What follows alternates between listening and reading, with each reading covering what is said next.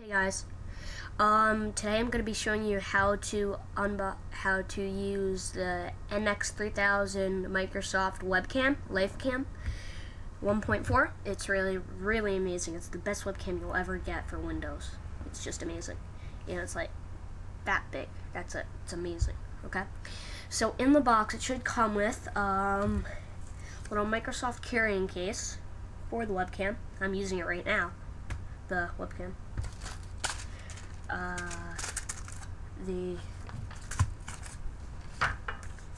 A start manual in Spanish and in English.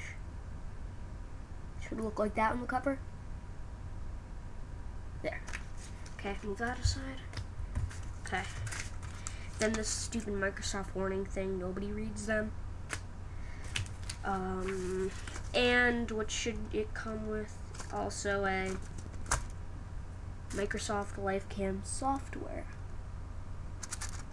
I already downloaded this. That's how I'm using it. Okay. Okay. Now, what is going to happen? First of all, you unbox it and you plug your webcam. It comes with a built-in speaker, so it's really good. You plug it into your computer. It'll say installing device driver software. Wait for it to be done. Then when it says software is successfully installed, a little Microsoft LifeCam symbol will pop up. Okay? Now, if you're going to edit your video, I would recommend using right there the Windows Movie Maker or Windows Live Movie Maker, something like that along those lines. So, yeah. So what you do is you take your Microsoft disk, you take it and you put it in your hard drive, and you put it into your drive, CD, DVD drive of your computer, game drive, whatever, multi-purpose. You take it and you put it in, and yeah, you let it in, download, install, blah blah blah. Then what'll happen is it'll let you use it. But what happened to me, the icon that popped up when I first plugged my webcam in is different than the one that's on this disc. See, what happened is what I did. I plugged it in, and a little, icon popped up on my desktop because I saved it on there. So, yeah, when I tried to use it, it says program is not responding. I don't know why. Then I remembered, oh, the disk. I put it in and I made it work, but it still didn't work. It was like program not responding. So then finally it said Windows needs your permission to continue, blah blah blah. Then it got rid of Microsoft LifeCam and stuff. Then it came up with a new Microsoft LifeCam. It was an update. So apparently it's good now. I have no clue, but that's how I'm using it. It's just really amazing. Okay, so open Microsoft LifeCam, plug in your webcam, okay?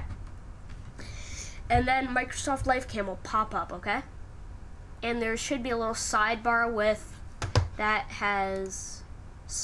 should say settings on the top on the right for a sidebar. Yeah. And if not, there's a little arrow on the right side of your screen where you're shooting. You click that arrow, then the select webcam thing will come up, and you do your resolution, image adjustments, and everything. Then these little stars on the right, effects. There are so many cool effects, like, for instance, hold on, this alien. Yeah, there's so many cool effects. This is my favorite. Also, you can be Afro. Watch out. It's all 3D. Hold on. It's all 3D, so it looks really good. The cowboy hat really is good. Yeah, all this cool stuff, that you can do. Monster mask, click on that, and it has facial recognition, so that's really good. Invert colors, like that. swirl.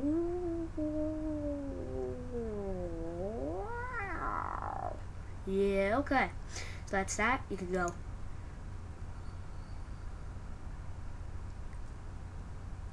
Well, you can go with stuff like that. Mask like that. It's all 3D, so it's really nice. And look, you can actually take your hand. Wait a minute. There. You actually go like that and slide the mask off your face like that, and then put it back on. It's really, really cool. All this stuff.